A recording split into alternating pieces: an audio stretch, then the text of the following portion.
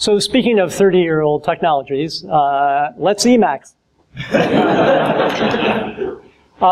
I feel kind of weird giving a talk about Racket mode because I think DrRacket is actually one of the kind of killer apps for Racket. I mean, a few years ago when I was saying to myself, I want to learn a Lisp, and I'm thinking, okay, common Lisp or Scheme. Okay, I'll do Scheme.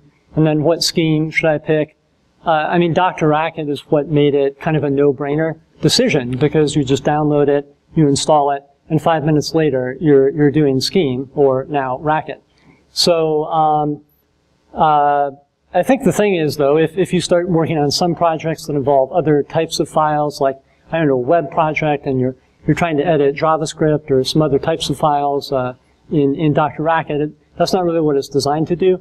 And so as I did some more multi-file types of projects, I started to use Emacs.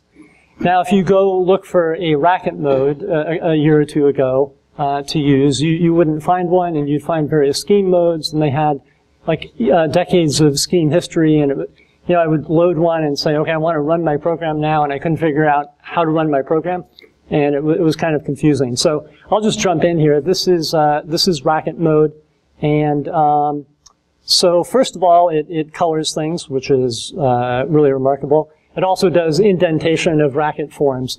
And mostly this is the standard Lisp mode kind of indentation. Racket has a few idiosyncratic forms like four-fold, has a accumulator list and a list of four-clause expressions. Racket mode will actually indent them under each other. Not a lot of exceptions like that, but where there are, and if I have overlooked them, let me know and I will try to indent them properly. Okay, so the other thing I mentioned is how do I run my program? Well, you can hit F5 and it will open a REPL window and it will run your program. And this particular program had some expression down here that eventually evaluated to 6. Now, once the REPL is open, oh good, typing in front of people. Once the program is open, you can type expressions in here. One thing you can do is explore interactively in the REPL. For example, I can make a new definition of the symbol foo, and foo has a value. But if I go back to my file buffer, source file buffer, and hit F5, well, now, of course, I can still run add. However, if I try to get the definition of foo, it's not defined anymore. So, like DrRacket, if you want a combination of the benefit of an interactive REPL, but also the sanity of being able to go back to a baseline, which is whatever is in your source file, Racket mode is for you. And if you don't like that, then it is not for you. Also, tests. I love to put tests next to the code that is being tested. So, for example, there's this kind of silly add function which sums a list of arguments, and below here are some unit tests. We require rack unit. We do a check equal. We know this thing will be true. Here's another thing that we know will be false. You can hit Control F5 and run your tests. Oh, it looks like one of them failed. I'll use the standard Emacs keystroke to go to the location of an error, and it takes me to that location. So, one disadvantage to having your tests in the same file as the code that they test is potentially if the tests were at the top level, not in a submodule, they would always run when your file runs. Racket solves that problem by letting you put tests into a test submodule. The other problem is clutter, and so you can quickly fold all the tests in a file and unfold them later. Okay, so moving on. Sometimes it's nice to find out where things are defined. So we have this usage here, this application of add. I hit meta period, and we go to the definition of add. And meta is the secret code word for the alt key, for those of you who do not use Emacs. If I'm in add and I hit meta period on fourfold, we go deep into the bowels of the Racket implementation. Let's see what quasi-syntax loc is like. Oh, it's defined here. How about this funny Greek symbol, lambda? And we go to the, we hit the wrong key. We will do that later. we hit meta period, and we go to the definition of new Lambda. So this can follow things even through renaming provides, because behind the scenes this is using identifier binding. And finally, before I do the question, if I go down here to the EQ symbol and hit meta period, down in the status bar it says EQ defined in kernel. I can't do anything about that. Pardon me? It doesn't open the C source code? Right. So it does not open the C source code. If Matthew Flatt tells me he would use this mode and that would be useful for him, I would definitely add that feature, given how much he has added and done for me. But maybe he will rewrite that stuff in Racket before I can add the feature to Emacs. Racket-mode. Quick question? Yeah, can you go backwards? Oh, yes. And so right to the left, immediately to the left of the period key is comma. And if we hit Alt, comma, we can back up through the stack of things that we visited. Okay, so that's visiting stuff. Oh, right. If you are on a require form, and you hit Control-Alt period, you can go into that file. This seems like a rather pointless file to be requiring. When we hit Alt, comma, or meta, comma, and go back. And let's get into a couple require-related tools in Racket mode. So the first one is called Racket Tidy requires. And this will take all these individual require forms that are in the file and gather them together into one require form. Things are grouped together for the OCD among us, like myself. So here are the 4 syntax requires. Here are the phase 0 requires. They're grouped first by module path requires, sorted alphabetically. Relative requires, sorted alphabetically. So let's undo that. That should be one undo step, not 2. I will fix that. The next command is Racket trim requires. So that will go in and figure out that most of those requires we had are not actually needed. And that actually uses the macro debugger tidy requires module behind the scenes. Yes, Robbie has his hand up, which scares me. Yes? I was wondering, how did you jump to the definition of 4-fold? Did you pre-expand it to the file? Yeah, right. I'm using identifier binding to find the module where the definition is, and then expanding the syntax and walking it, looking for things that expand to defines. And then you got the cache somehow, and that's why you went right to it instead of reading? No, I think I just went right to it. Yeah. Right. Yeah, yep.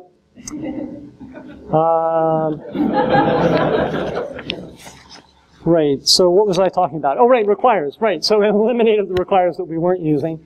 The only one that we truly need in this module is the require for syntax of syntax parse, because down below here we're actually using syntax parse. Okay, let's undo that. And the final one is Racket base requires. It's good practice in Racket to usually make your lang be Racket base because it pulls in less stuff, smaller footprint in time and space. So Racket requires will do all of the above, plus change the lang line to Racket base and add whatever requires might be needed. So for example, in lang Racket base, it doesn't actually require Racket base for syntax, and that always trips me up, so it puts that in. And also down here, we used identity instead of values, just so I could trigger this, and it pulls in Racket function up above here and requires that. Okay, so that is fun with requires. I want to keep things moving along on time. There are commands here to do local macro expansion. You know, nothing too fancy. What's a good macro here? How about define? That would be good. So we can expand, and it will do an expansion down here in the REPL. There is also a kind of undocumented, shady feature called Racket GUI Macro Stepper. The first time this will not work, but where am I here? Oh, right, back to the Racket window. Yes, of course. But the second time it should work. There we go. So it pops up the GUI Macro Stepper that we all know and love. This little message here, on-demand one-time instantiation of Racket GUI base, is one of the harder things to figure out. Because if you're not using Racket GUI, you don't want to have this window open up if you're just doing some texty Racket. So I wanted to postpone that and only load that when it was necessary. And Robbie gave me some help, without which I would not have been able to figure that out. Okay, let's keep moving along here. We did that. Okay, documentation. So you're cruising along. You are cruising along in the buffer that you want to have. And let's say you need documentation for fold.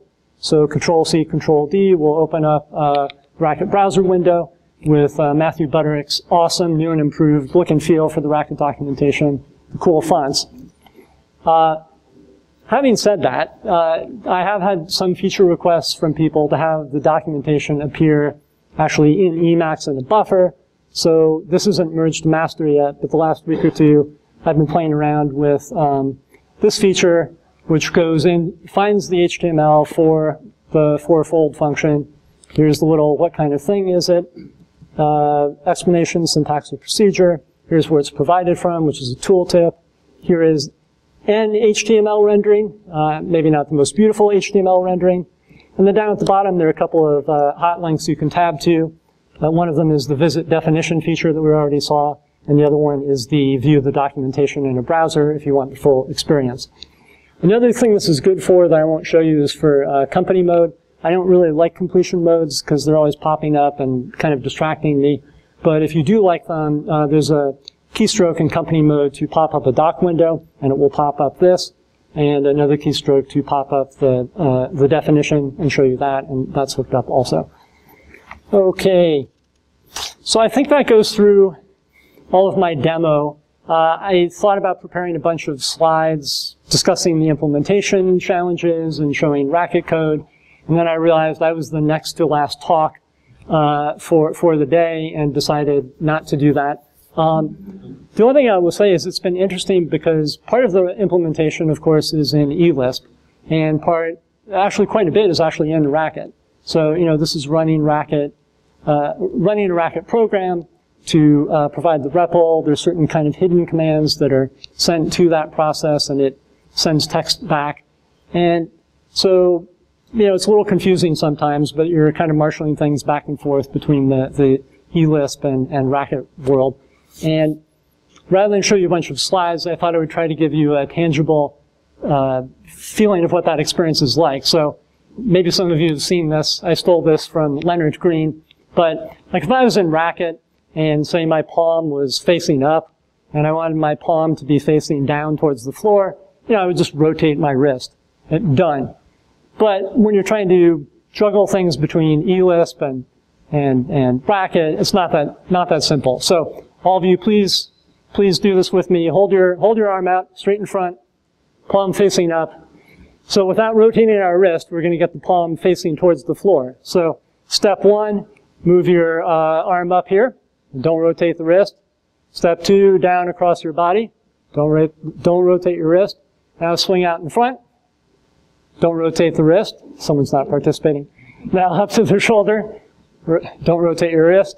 Down again. And then out. And that's what the experience is like. Okay, thank you.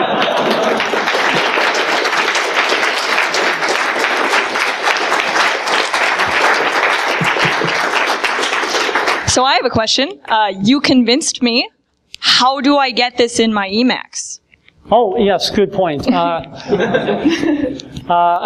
morning I woke up and someone said, oh, I put your Racket-mode package on Melpa, which I wasn't expecting. So it's on Melpa, and also it's on GitHub if you prefer to install direct from source. So it's called Racket-mode. Can you rename all instances of an identifier in scope? Oh, no, I tend to use the, what is it, rgrep command. I forget. I use some standard Emacs stuff that is not scope aware. But that's a good feature idea. And I do accept pull requests. So. Maybe in response to Jeff's thing, I feel like we could share the implementation of check syntax, or at least most of it, to be able to do just that. It gives you just the list of things, the list of source locations to be able to rename. That would be great. I mean, there have been a few things that I've done where I've thought, oh, if someone was doing a mode for Vim or some other type of tool, it seems like there are little bits and pieces of Racket code that you've done and I've done. and what you've done is probably better than what I've done, and or it would work better if it was part of the official implementation and could change and other things change. So I'd love to talk about that. Okay, one more question. Can it find usages, maybe, like with grep or so? What's that for finding uses? Finding usages, like the reverse of going to require. Oh, I see. Right. Yeah, like callers of the function, do you mean? Like the reverse of visit definition, visit callers. Yeah, Geyser mode has that feature, and that would be a good thing to add. Definitely. Yep. Yeah, I mean, I currently use just grep for that in Emacs. Yep. Something like that. Yeah, I find 90% of the time that works well, but sometimes it doesn't. Yep. Okay. Thank you. Let's thank our speaker again.